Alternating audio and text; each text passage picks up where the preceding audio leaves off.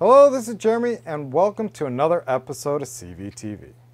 Today I'm going to cover the setup, installation, and basic operation of the highly anticipated flow pump from Waveline.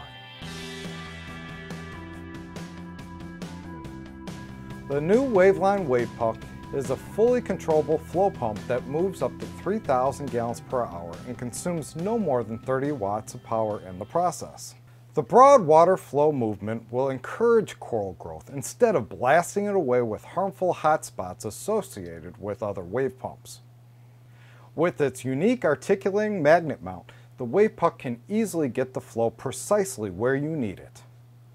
The rear of the WavePuck has a convex rounded shape that fits neatly into the concave mounting magnet, allowing the pump assembly to gyrate in any direction.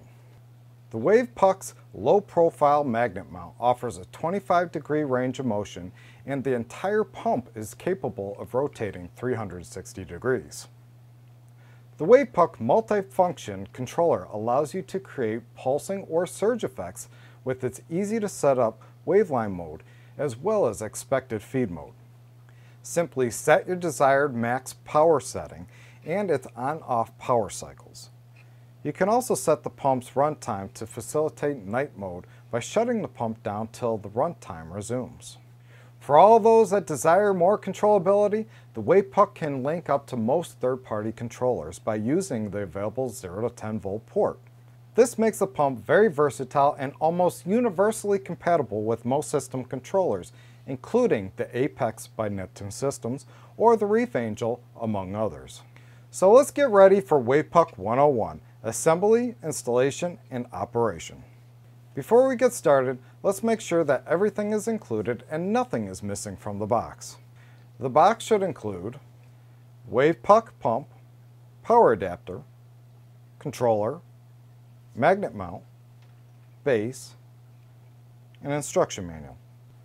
Assembly and installing the pump is fairly straightforward. Once we have selected the optimal spot that's not too close to the water surface or it's not pointing to the substrate where it can create a sandstorm, it's time to install the pump.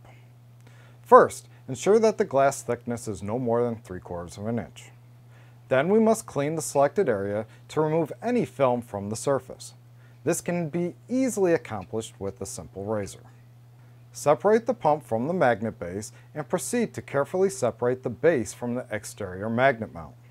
Install it to your desired location within the aquarium. These magnets are very strong, so please be careful not to pinch your fingers or have the magnets slip out of your hands.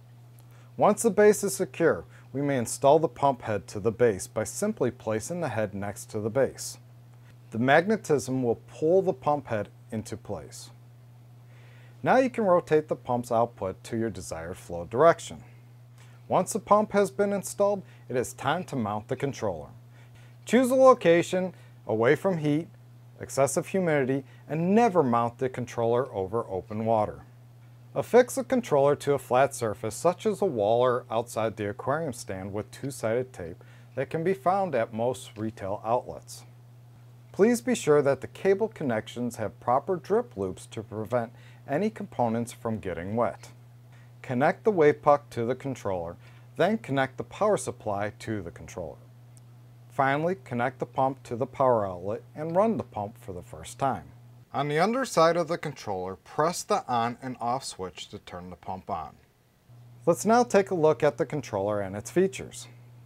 The controller box has an assortment of buttons, a few ports, and a display.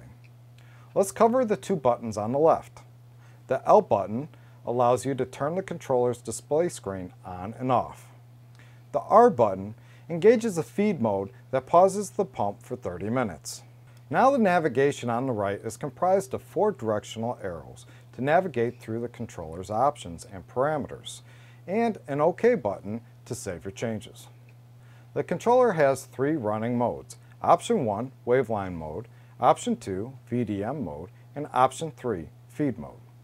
To switch between the available modes, press OK, then use the up and down arrows to switch between Option 1, 2, or 3.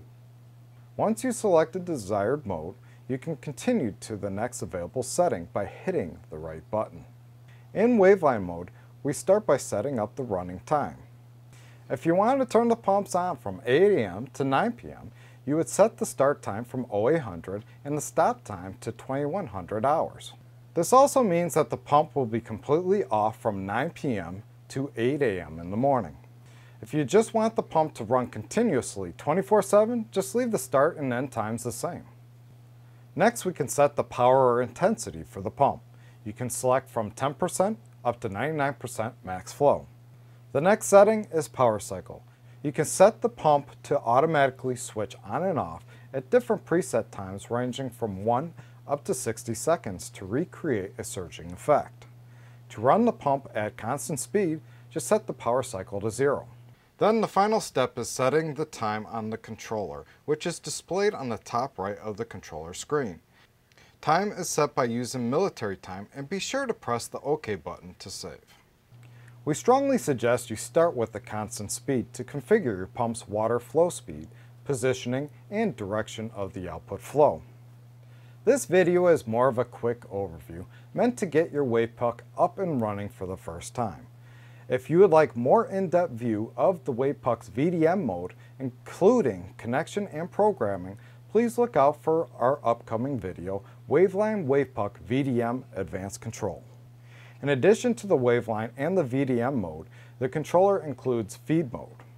When activated, the controller will shut down the pump. The pump will resume its previous operation mode after 30 minutes. The length of the feed mode cannot be modified. Well, that's our video for today. If you'd like to learn more about the WavePuck flow pump, including detailed specs, beautiful high-quality pictures, and replacement parts, head on over to CoralVue.com. If you have any questions or issues with the product, don't hesitate to visit our support portal at CoralVue.com/support. Our friendly support reps are eager to help you with any questions or issues you may have.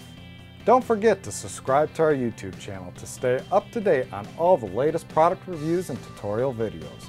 You can also follow us on Twitter at CoralVue and give us a like on Facebook at facebook.com/CoralVue Aquarium Products.